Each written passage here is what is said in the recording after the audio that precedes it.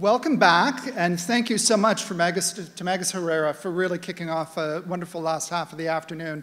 Magus actually flew up from Mexico City. She's doing a series of concerts down there, and came up particularly to perform here. So Magus, thank you so much again.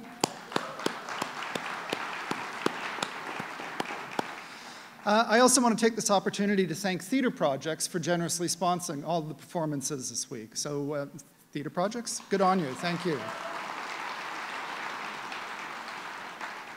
Now, we have a treat coming up next.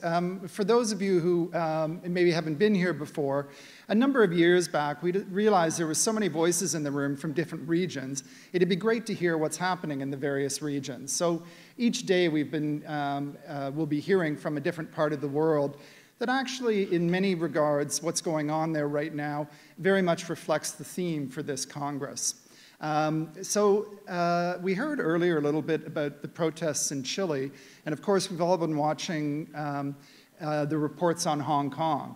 So I'm delighted to welcome one of our fellows, Anca Chung, who is going to give us just a brief insight into what's going on in Hong Kong and the Bay Area. So Anca, if you can join us.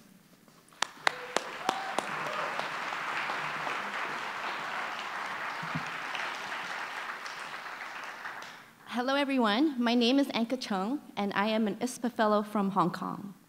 A city of 7.4 million people living in a territory about 430 square miles, or about 1/3 larger than New York City, we are one of the most densely populated cities in the world. But only a quarter of the land is built on, making it one of the greenest cities too. The arts play a significant role in the culture, with the most consumed performing arts forms being Chinese opera, music, and theater. In 2016-17, performing arts drew over 5 million attendances. But I know many of you are thinking, can you please just tell us what's going on with the protests, and where do you stand? This question is something I think all Hong Kongers, as people of many other regions, now face, and navigating the nuances of the dispute is not easy, given the divisiveness and passions it spurs within families, friends, and communities. Also, I only have 5 minutes to do this. So what I can offer is how the protests are impacting art in the city and vice versa. For many in the sector, protest-related disruptions have rippled across the gamut of organizations, companies, and artists alike. Take the charity I work with, the Hong Kong Youth Arts Foundation, where on any given week, we are running different free-of-charge art programs for hundreds of young people. Through the 7 months of protests, we've had to rearrange or cancel rehearsals, workshops, and performances over the issues like the ability of our youth and our staff safely getting to and from performances or rehearsals. We've had to build in much longer timelines for when we get sets built or costumes made in mainland China due to stricter custom controls. We've had to relook at the issues that we've chosen to tackle or not to tackle. Even seemingly innocuous things, like the black clothing worn by our backstage staff, and often by our youth performers during rehearsal, as well as almost every piece of clothing I own, has become a symbol for the democracy movement. There have been some positive outcomes for the art industry. The protests and disruptions have been like a giant stress test. We've had to think out of the box and on our feet. Contingency planning has taken on new importance.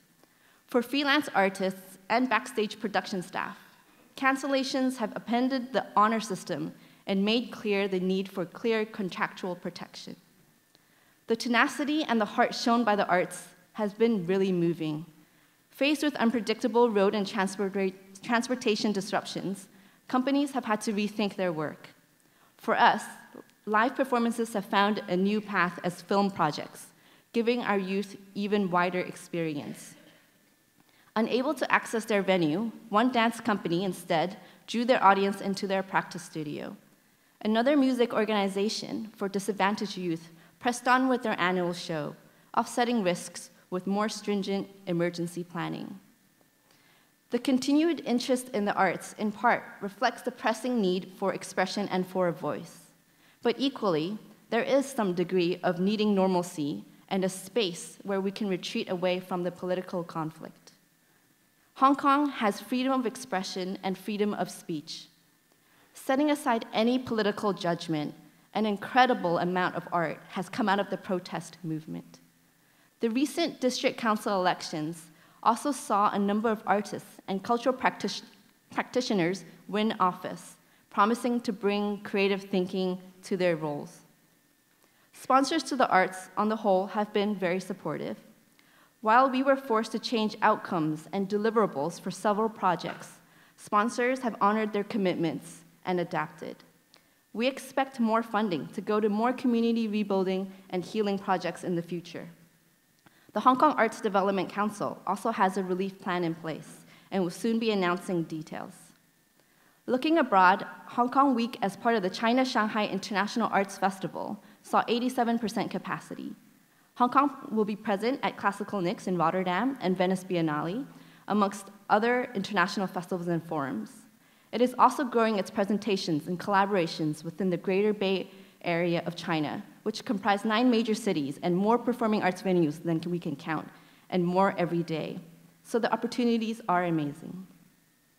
To close, I think it's important for the international community to understand that struggle has always been a part of the Hong Kong identity, from the British colonial era to the one country, two systems approach under China. Dialogue between diverse and divisive views, more so than ever, has taken on an urgency, and arts and culture is a key outlet for this. Going forward, we at the Hong Kong Youth Arts Foundation will prioritize projects that bring together and gives true voice to youth and to communities. Other organizations will hopefully do the same. If you have any ideas for us or want to talk about Hong Kong, please do approach me, as I would love to speak to you over the next few days. Thank you very much.